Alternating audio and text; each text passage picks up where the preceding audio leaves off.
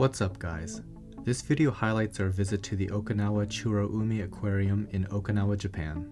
Before we jump in, I have to mention that it was a fun drive just getting to it. The aquarium is located in the northern part of the island and we traveled through the mountainous regions to get there. The GPS in the rental car was only sort of helpful because although there was an English setting, we couldn't punch in the address because it only accepted Japanese input. Luckily, however, Erica's phone had international data and GPS, so we were able to get turn-by-turn directions that way. The aquarium itself is a part of a massive complex. It's only one feature in a greater nature park with other sites such as botanical gardens and beach areas. One could easily spend a whole day here taking everything in. It was a bit rainy out, so we ended up spending most of our time inside the aquarium. I've been to a bunch of public aquariums, and the Okinawa Aquarium certainly holds its own as one of the best. Obviously, the sheer size of it is impressive, but the quality of the individual displays is top-notch.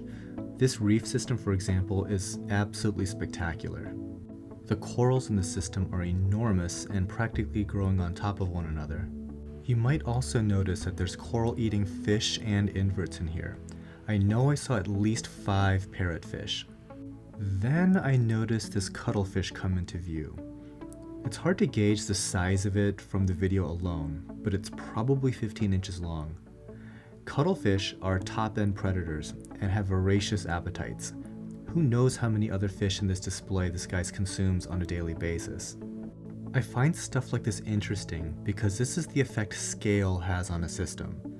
In a typical home-sized aquarium, you can't have corallivores and high-end predators like this, but in systems of this size, the growth of the reef outpaces predation to a large degree.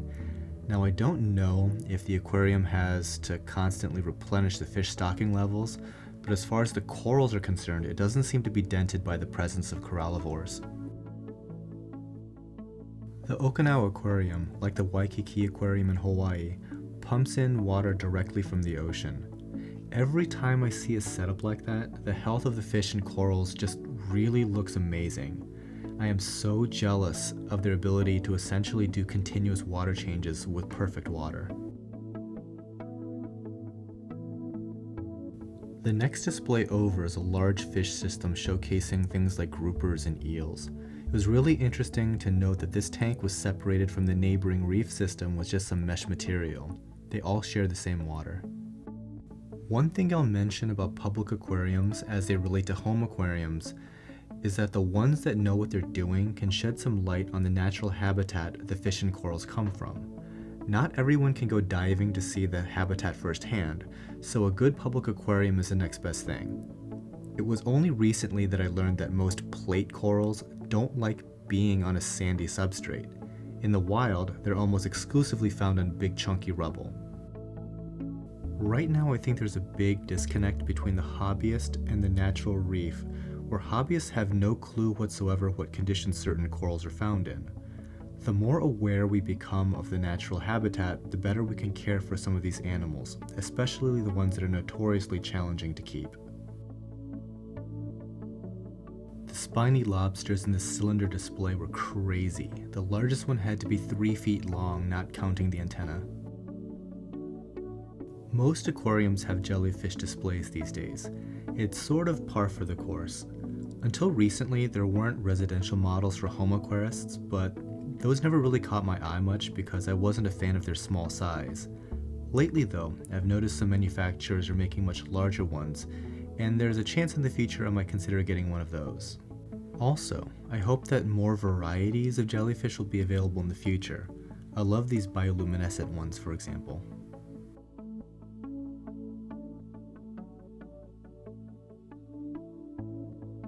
I included this clip of garden eels because they seem to be the unofficial mascot of Okinawa. In gift shops, half the stuffed animals are of these fish.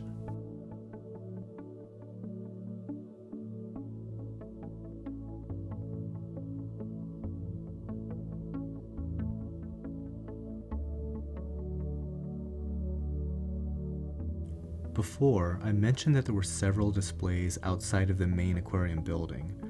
These include a dolphin show stadium and these two areas, one dedicated to manatees and the other to sea turtles. They're even breeding them here.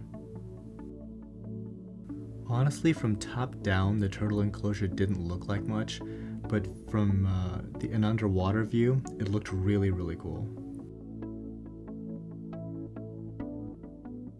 And finally, we come to the tank that the Okinawa Aquarium is famous for. The signature display is called the Kuroshio C. It measures 115 feet long, 89 feet wide, and 33 feet deep. For those keeping score at home, that's just shy of 2 million gallons of water.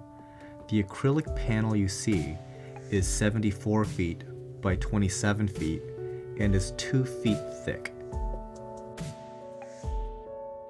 There are actually 80 species of coral in this tank, but let's be serious, nobody notices them for pretty obvious reasons. Okay, I'm gonna stop talking and just let you guys appreciate this spectacular tank. Thanks for watching.